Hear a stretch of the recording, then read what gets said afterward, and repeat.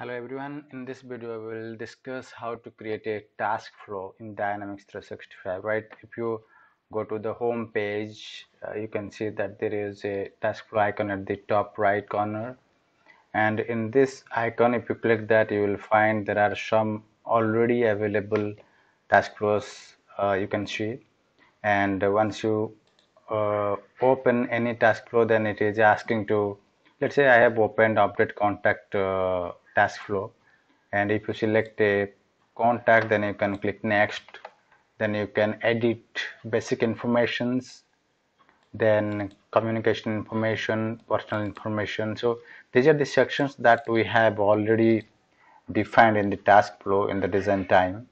So if you want to update anything, you can just give some data, then it can be updated. So once you click next, done, then the contact that you have selected is updated, right? So this is the job of task flows, right? So today we will discuss how to create a task flow from scratch, okay?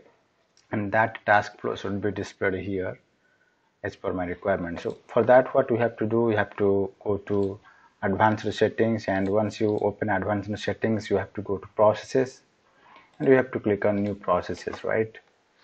So once you click new process, it will ask to give a name of the process.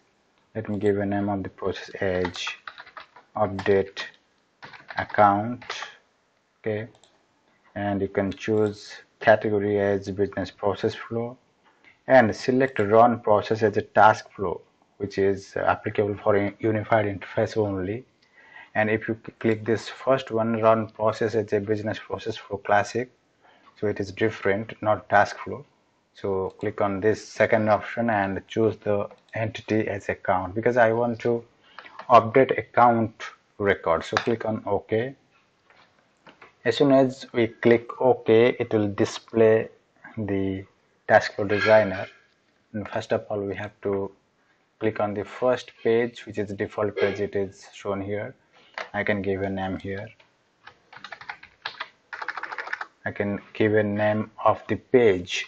So the task flow consists of multiple pages, and one page consists of multiple components, okay?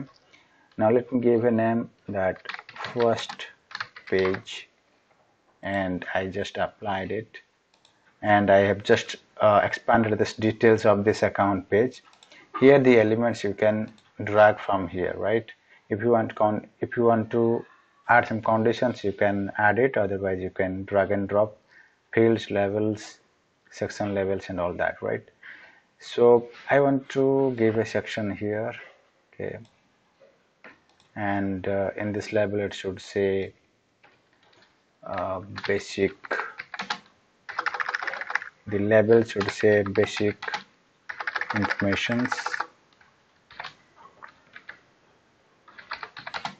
basic account info, and I'll just apply it. And inside this label I want to define a field which will interpret my account name, and click on apply. And I want to add another field here below the field account name. So I can select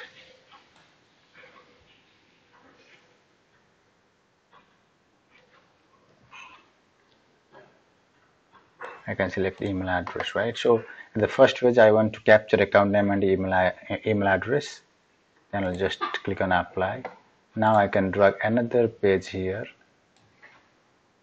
drag and drop, and in the second page I can give the name as second page. Click on apply. Unless you apply, it will not work. So you have to drag the, if you want to add condition, you can drag and drop here.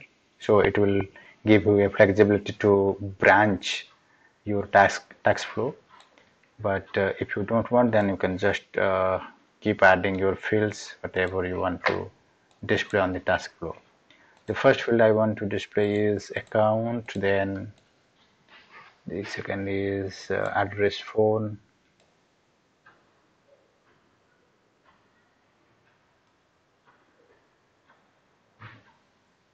I want to take the phone number, that is main phone, I think. Yes, apply. That's it. I just want to create a task flow for editing the email ID and main phone. That's all. I will just delete this.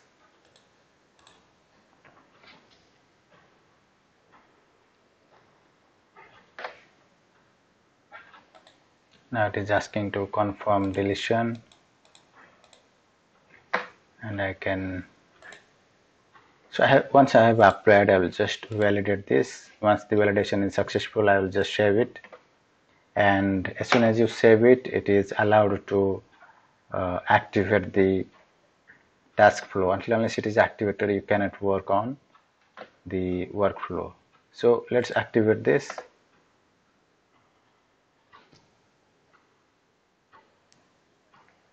So it will take some couple of seconds. Yeah, once it is activated, now I'll go to the user screen, home screen, and try to refresh the whole home page of Dynamics.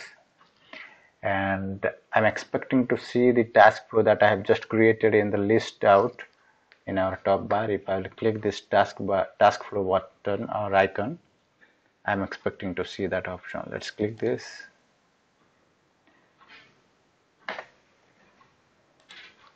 Now do a complete refresh.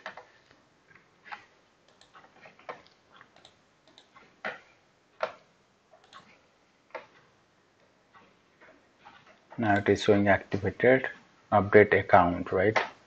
So I am expecting to see here.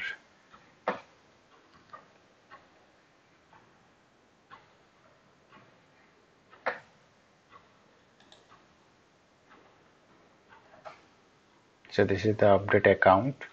So I have not updated the description, that's why it is not displaying here. We can also update that.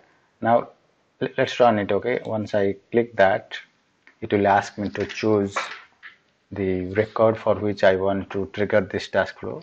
First it is asking select a record to start, so you can just choose an account, then click next.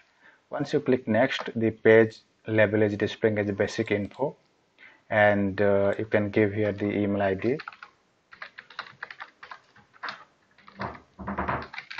and once you click next, it is asking also to provide the main phone.